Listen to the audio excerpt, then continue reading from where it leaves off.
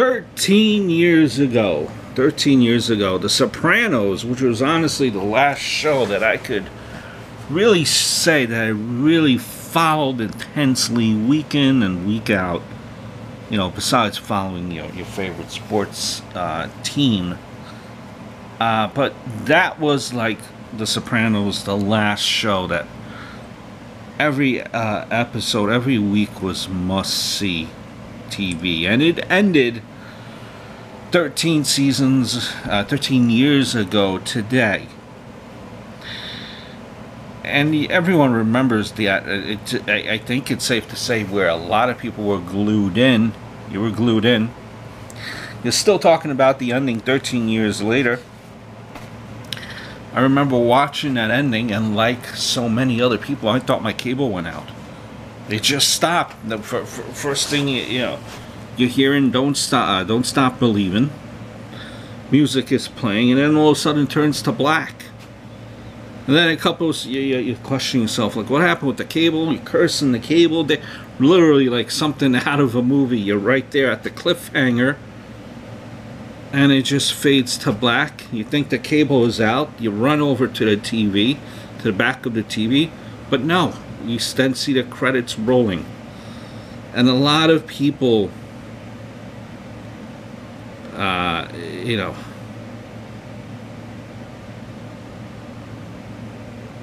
lot of people were upset with the ending. Some say it's a terrible ending. Ratings were through the roof. Why call it quits? Why not continue?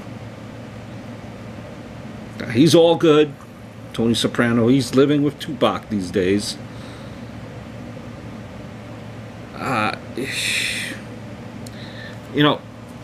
That song too. Let's stop back to it. You might say the cinematography gives away what happens to Tony. Every scene in the diner shows the table. Then you hear the bell. Then you show Tony. Then you see what happens. Is it this kind of, Meadow struggling to park the car decently? Takes her forever to get into the diner. And as she's walking towards the door, that's when everything, fades to black. That's kind of where it ends. If you recall, and everything had it has its place. The gentleman at the diner with the members only jacket, he went into the bathroom. Was he coming out of the bathroom, and that's when he shot him? Soprano. That's when he shot Tony Soprano. That's when it all went dark, right before Meadow comes in. Did he get whacked? Did he whack Tony Soprano?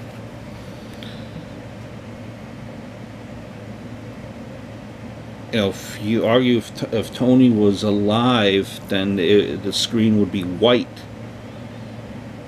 It wouldn't go with a black screen. Or or he was facing the door. Meadow walked in, he looked up, they greeted. They all had a wonderful dinner and they went home.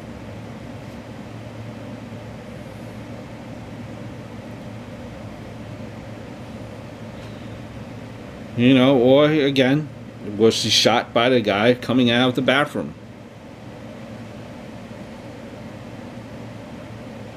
Just don't know if he seen. We just don't know if he's seen his daughter come through the door or not.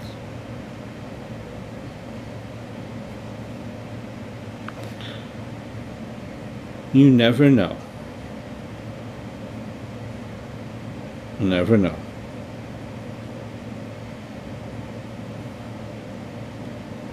Maybe Tony Soprano is still alive and has hooked back up with his Russian model side action. Whatever it was a brilliant series. It was a brilliant show. Ratings were through the roof. And quite honestly, I am pumped up to see the Saints of Newark. Now, you know, David Chase is in charge of that film as well. It was supposed to come out 2020. Now I think they pushed it back to March 2021. Listen, very interesting pick, and I think, you know, Tony Soprano, a young Tony Soprano, is being played by his son. Now, his son really does not have much of, or hardly any, acting experience. I think he was in The Deuces. But he could be the perfect candidate. Who better to play Tony Soprano than his son, who could know all the mannerisms of his father without even, you know, natural. He was around his father all the time, so he's seen his mannerisms. It's interesting to note too is he never really watched the show. He didn't watch the show really at all, not one episode, until after his father passed away. So he just kind of studied that show night in and night out after his father passed away. And he said it was very intense. So I'm looking forward to the Saints of Newark. Just, you know, The Sopranos 13 years ago. Wow. I don't think anything comes close, honestly, my opinion, comes close to touching The Sopranos as far as keeping your interest week in and week out. So I hope all is well, and we'll speak soon.